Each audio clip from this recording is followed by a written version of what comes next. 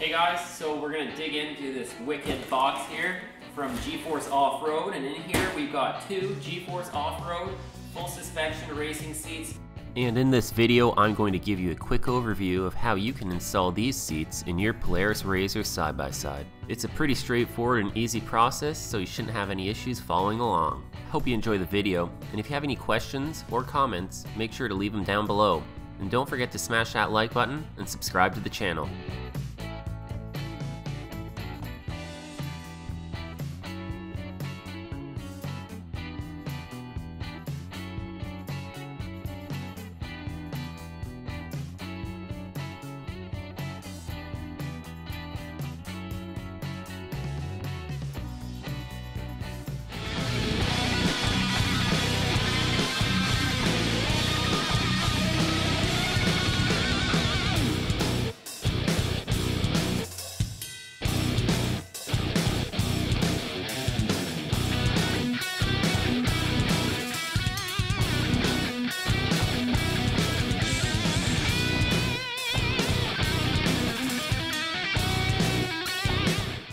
Hey guys, I got a really sweet part here today that I'm going to be unpacking and showing you guys. It's something I've wanted for a really long time.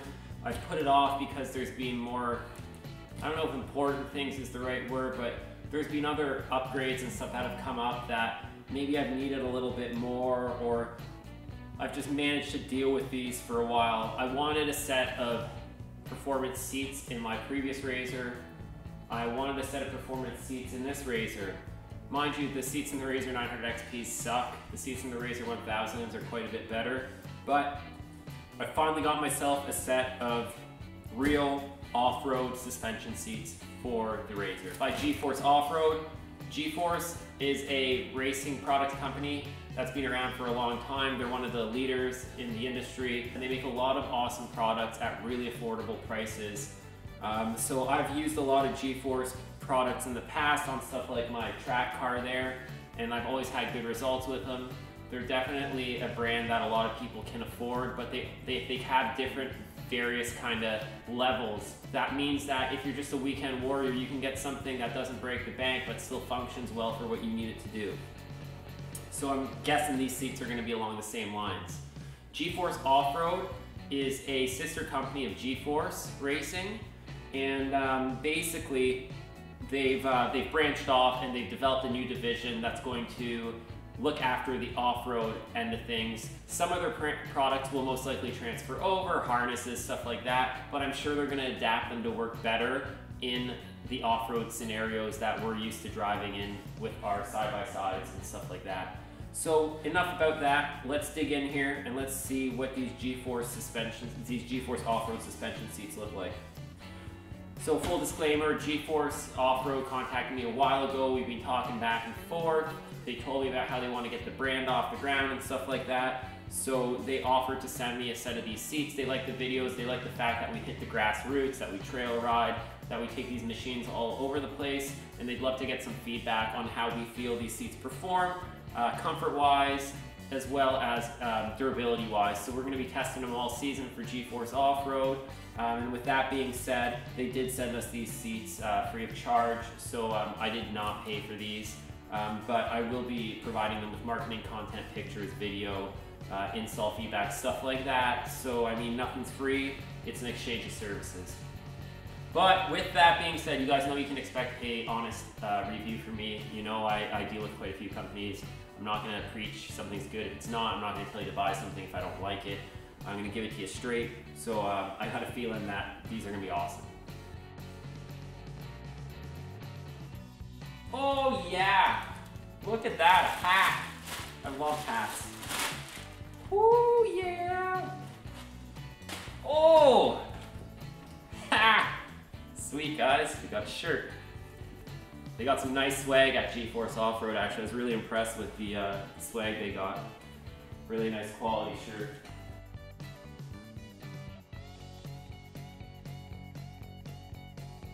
Those look awesome.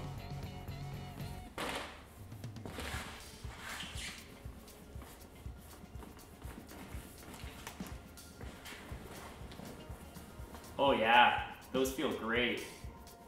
Ha, it's the after, guys.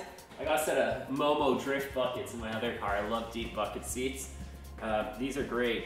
Now, mind you, if you're 350 or 300 plus, any racing seat, any deep bucket seat you're gonna get, you're gonna wanna test fit it because I'm pretty thin, and I got a bit of room here still. But if you're a big boy, or if you're a big bone girl, then it might not be the right fit for you. So just keep that in mind.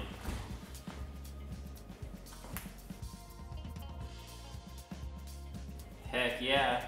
So here we've got the seats out. The seats come with brackets set up for the RZR. So when you order them, they ask you what brackets or what machine it's going into so they can set you up with the proper hardware. So far the fit and finish, I think it's pretty good on the seats. They look pretty good. They are coated with a marine grade vinyl. They're covered with marine grade vinyl. So you should be able to pressure wash them no problem. And they shouldn't stain too easily or anything like that. You should be able to get them wet, and this stuff should hold up quite well. It's probably the same stuff you'd see them use on a boat or something like that. The base is Velcro in. It's all nicely zipped up here actually. High density foam in there. They've got a slit here for your 5th point if you choose to run a 5-point harness with the crotch strap. It's actually sealed up pretty nice here, and I'd have to assume that they're using a closed cell foam, so that will not absorb water. Goes in there really nice with the Velcro. Let's take a closer look at these bad boys.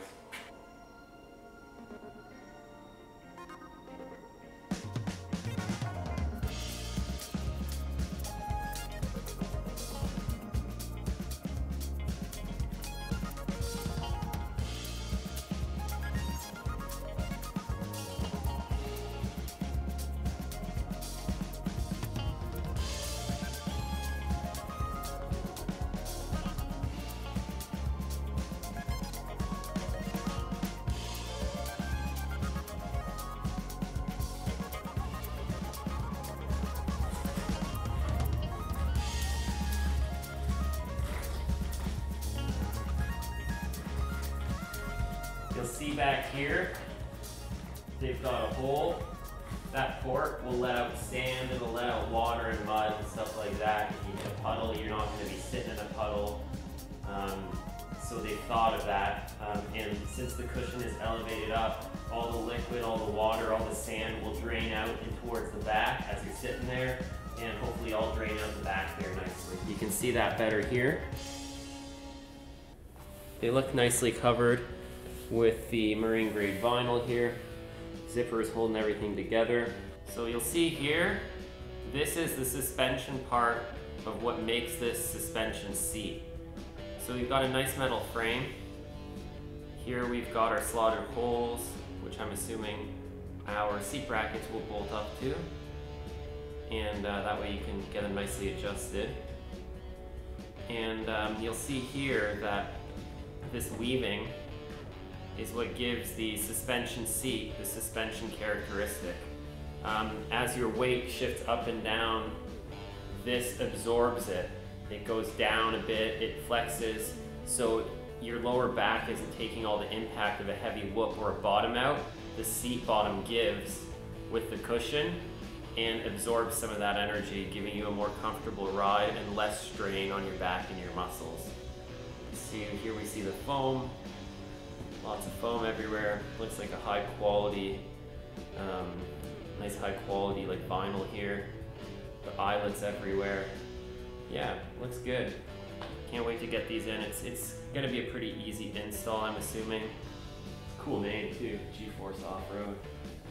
If you're getting a lot of G's, hopefully these seats help you stay comfy.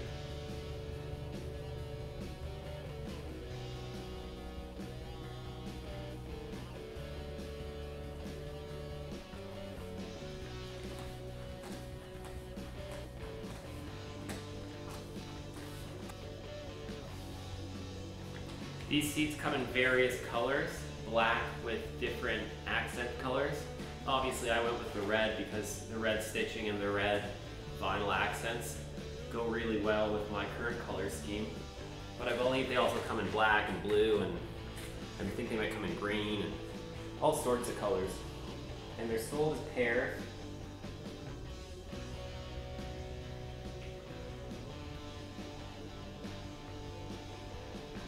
Here we got the back with plain black. You won't see most of this in most side-by-sides anyway.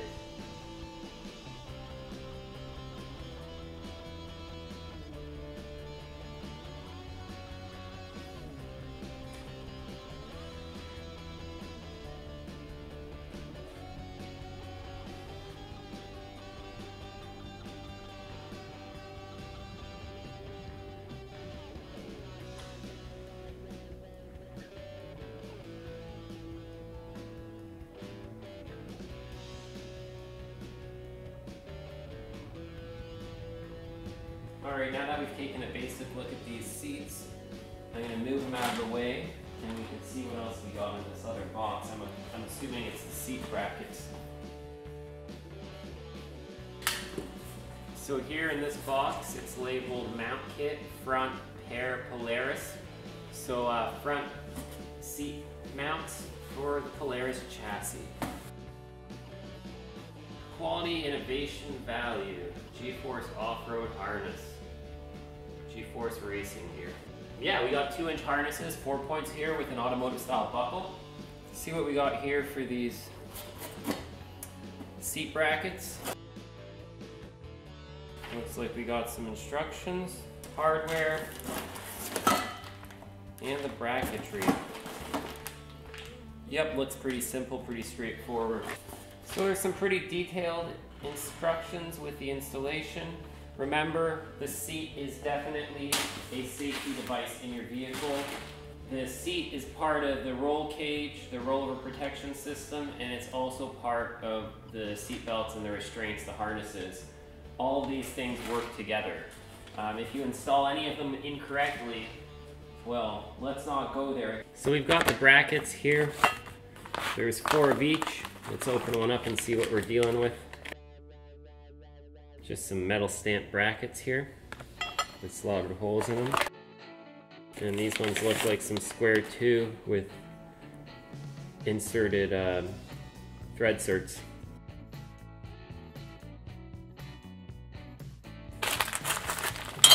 Two hardware packs and our instructions. So it's telling us to remove the stock seats. So I'm gonna go ahead and pull the stock seats out and put them over here. So now I've got the stock driver's side seat positioned out of the vehicle, and I have flipped it upside down, and we're gonna remove the 4 Torx bolts to get the seat base off. So the stock Torx bolts here, the 4 bolts. Now in order to pull that off, you have to pull the adjustment lever on the seat to release the pin here. Then you can lift it off.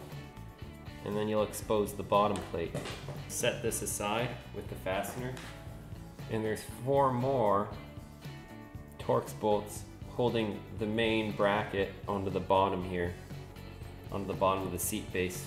We're gonna remove the 4 bolts so that we can get the slider out, and that's all we're gonna use from this stock seat. We don't need any of the hardware after this point. We won't need these bolts, we just need to remove them to get the slider mechanism off. Since often these sit wet and they get exposed to a lot of elements, I like cracking these with the hand ratchet first before I hit them with an impact, just to make sure we don't strip anything. You never know with the Torx, they like to strip sometimes. If any of you guys have worked on Jeeps in the past, you know that nightmare. Now we'll pull these out.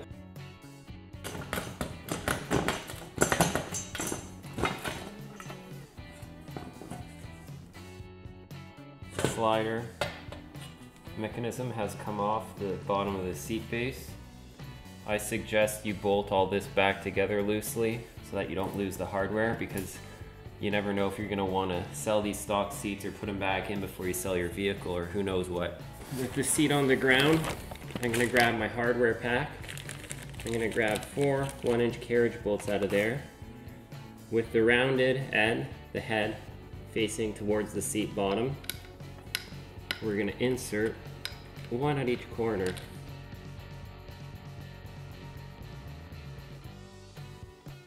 I'm going to elevate the head of the seat a little more so those bolts stay in there nicer. Now we're going to take two brackets. The longer 2-inch section is going to go towards the front of the seat because you want your butt to slide back in the seat. You don't want to slide forward and slide out of the seat. Now we'll take a washer and a nylock nut and we'll just start these. We'll do the same on this side. So now with these guys snugged up, we're going to test fit our slider plate.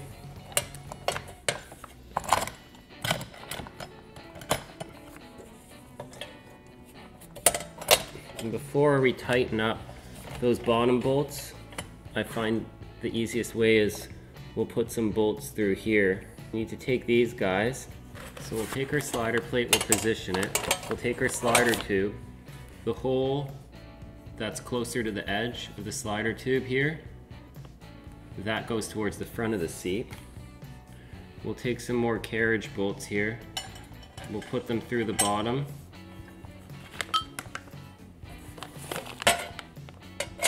Position our slider board.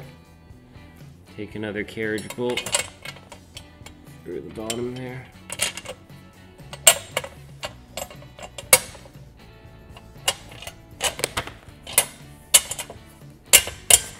Okay, now that we've got one side there, so with the slider board position here, we'll grab our slider tubes like that, and we'll start our nylock nuts on there.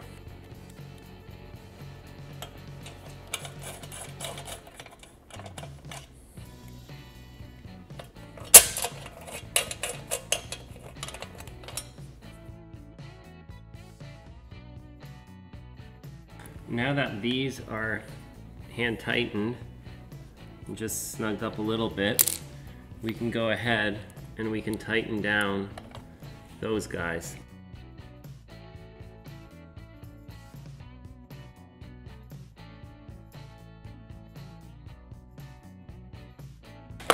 Okay, those guys are tightened up. Now we can tighten these up. So before we tighten these up too much, we want to make sure that we're all the way back.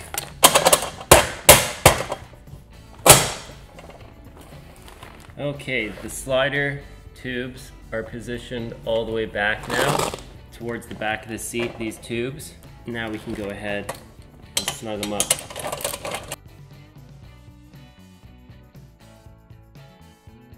Okay. Now the last step is reinstalling our plastics base plate in the same position that we had originally removed it. So we're going to take our spacers like they came off and we'll start those. Now we'll snug up those torques. There you have it. That's one seat done. Now we're gonna repeat the same process for the other seat. Pretty straightforward. I'm just time-lapsing it here for you guys. Same process as the previous seat. Basically remove the base and the slider from the old seat, and then we're gonna mount the installation brackets on the new seat, remount the slider, put all the hardware on. Start off by hand tightening everything, wiggling it into place nicely, making sure everything lines up. It's a little bit finicky here and there. It's slotted holes because there is a little bit of variance in everything. And once everything seems lined up and it's moving freely, you can go ahead, tighten everything up, and then basically you'll be ready to slap these seats into your machine using the stock mounting locations. They come in and out as easily as they used to because they're utilizing the base plates from Polaris. So just follow along step by step and it should be a smooth moving process. Okay, so that was pretty straightforward. Bolted everything together, took off the hardware we needed off the old seat, bolted it onto the new one. Step by step you can follow through as I did that. It's very easy, you don't need any special tools. 13mm socket T27 Torx. And yeah, about 30 to 45 minutes probably a seat, taking your time. The one thing to remember is you got to make sure that is engaged in one of the teeth, or you're not going to get it to line up right or sit straight. And yeah, pretty much that's about it. It's pretty straightforward. So then now the next step, once we've got the bases attached to the new seats, is we are going to put the seats into the machine, and then we're going to set the harnesses up and loop the harnesses through the harness holes here. And then I'll show you how to bolt the harnesses up on the RZR. Very similar on a Can-Am Maverick or a Honda Talon or any other platform you're going to be putting these on, Arctic Cat. So yeah, the only difference might be that the seatbelt bolts are in different locations. The hardware might look a little bit different. The seat brackets might look a little bit different, but 90% of the process is pretty much identical. So I'm going to pull the machine outside so we have some nice light, and then we can go over the seats in details. We can take a good look at them, and I can show you what they look like in the machine mounted up, and we'll get those harnesses in there, and then you can get to the best part, which is testing them out and see how comfy they are and see how well they work out on the trail or on the racetrack or wherever you ride. Here you can see the stock seat on the passenger side next to the G-Force off-road seat. The G-Force off-road seat is markedly bigger. However, do keep in mind that the stock seat does not have the seat bracket on the bottom, so it is sitting a few inches lower than it usually would, which is what's making it seem so little. However, the G-Force off-road seats are much wider and much larger seats in general. They do look a lot more visually appealing, as you can see. The color pattern matches really nice. They have a nice high-performance look to them, and they're way more comfortable than the stock seats, which I didn't really realize until I had driven in them and then gotten into a friend's RZR with stock seats and realized how much of a difference there was. Now I'm quickly slapping the harnesses on here. They're quite straightforward. Basically, you're just going to mount them to the stock 2 lower seatbelt locations. Since this is a 4-point harness, you should be able to utilize all of your stock seatbelt mounting hardware for this application. Once that's done, you can slap the seat in, then you're going to fish the harnesses through the seat. You then proceed bolting them down to the stock supplied harness mount locations on the rear of the cage. If you're using the G-Force harnesses, they do not come with mounting hardware, so you will have to acquire some grade 8 bolts to mount them with. Then you're basically just going to set up the harnesses, make sure the same length on each side, and you're pretty much good to go. Back here, there's a lot of space. The old seats, you can see here probably, there's a scuff mark. Those old seats used to use every little bit of that space. There's probably 3 inches at the bottom, and I'd say that's almost 6 inches at the top. And you gotta remember that the seats do move back a bit, which is where the old seats used to move back and hit the back wall here. And you can see the rub marks, eh, Nathan? Yeah. You can slide these back on the brackets. More? Yeah, like all the way. No, push them back then. No, like you'd have to, these would have to be loose. You see this, like this is all slotted. Oh, they can go the other way? Yeah, they can go all the way that way. So like with many installs, you don't always get them perfect the first try. So we're gonna pull these out and readjust. That's all I get. You want to loose this one off and get it? I don't think I can go all the way. No, because at the back you were, I bet there's 2 inches or so. I'm gonna go to the point where I lean up against that. I'll gotta undo these for riv nuts rotating. This riv nut's rotating. How tight did you tighten these? Tight? Yeah, the riv nuts are all rotating now. Okay, this one unscrews. This riv nut spins. This one unscrews, and this riv nut spins. So a common issue with riv nuts or inserted threads like that is that the thread portion itself will rotate and you can't unscrew. So what you'll see here is I'll shove a long file, or you can shove a big screwdriver in there and put pressure on the riv nut so it doesn't rotate, so that you can undo these bolts. Once you remove the plastic seat bases, you can loosen the bolts in the slider tubes and shift the seat back a little bit until it's in the position that works best for your application. Look at the shoulders, like one to the other. Yeah, so we adjusted the seat back more on the sliders so that we only got about a ½ an inch of gap back there now. Looks a lot better, a lot more leg room. Yeah, you can really see it. I guess, yeah, that's a massive difference. I guess that answers this question. We're adjusting this one. Yeah. Want to loosen the harnesses? Sure. There we have it, a sweet looking set of G-Force off-road suspension seats in the RZR. These seats really give the RZR an aggressive look. The colors really match. The installation process was quite straightforward with a little bit of fine tuning.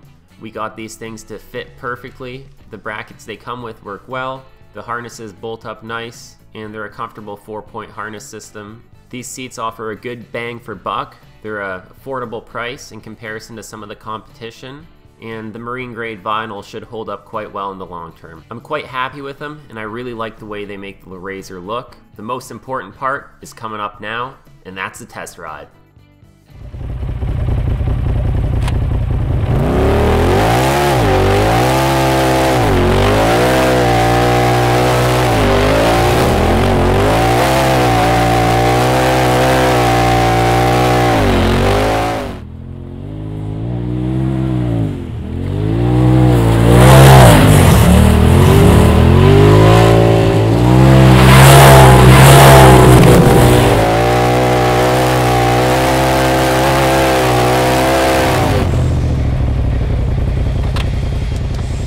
Like what you see? Then head on over to gforceoffroad.com and check out some of their products for yourselves. Thanks for tuning in. I hope you enjoyed the video and found it helpful. Don't forget to subscribe to the channel and hit that like button. Also, if you haven't done so already, head on over to our main channel, Adrenaline Junkie Prod, where you can see us trail riding these beasts and putting all these parts to the ultimate test. You can also join us on Instagram and on Facebook to follow along with all the action under our main channel's hashtag, Adrenaline Junkie Prod. Now get out there and ride. See you in the next video.